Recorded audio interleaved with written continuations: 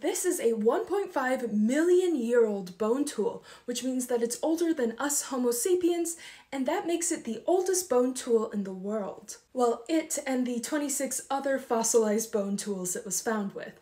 These tools were found in Olduvai Gorge, which is in Tanzania, which is in East Africa.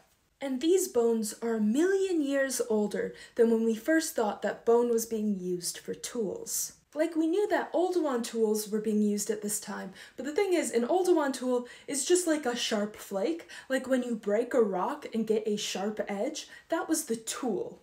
These bones are the limb bones of large animals like elephants and hippos, and they show that they were making much more sophisticated tools at this time than we thought, because Oldowan tools are just a flake, and these have many flakes taken off of the bone to make something much more sophisticated. All of this shows that early human ancestors were making much more difficult to make tools than we thought, which might mean that they were smarter than we have previously thought they were, which is just so cool.